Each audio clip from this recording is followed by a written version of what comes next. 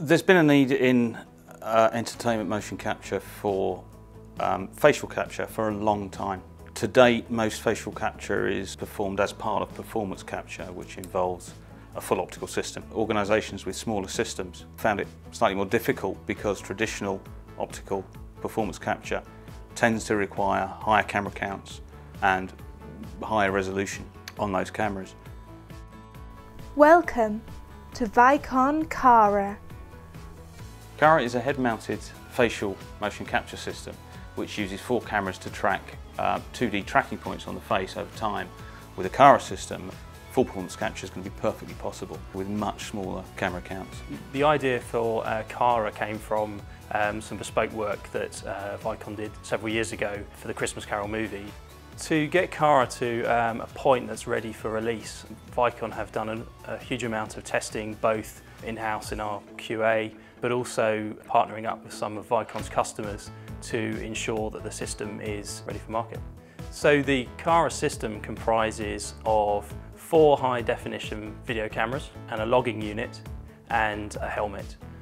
The logging unit you can think of as a very powerful, compact PC. It has high-capacity storage, performs compression of the video, and allows wireless preview of that video stream. Cara wirelessly streams the images from the cameras directly into Cara Live for monitoring during the shoot. Cara Post is the offline side of the end-to-end Cara system and gives you 3D data right off the bat because it's using 4 cameras. Because Cara Post has a lot of automation, it can reduce very, very significantly the amount of time and the amount of manual intervention. It's an end-to-end system, but is also modular. You can go from taking the thing out of the case, shooting, and exporting high-quality 3D points to just capturing the images and passing those through whatever post-production pipeline you choose. Cara has been designed from the ground up with the performance in mind.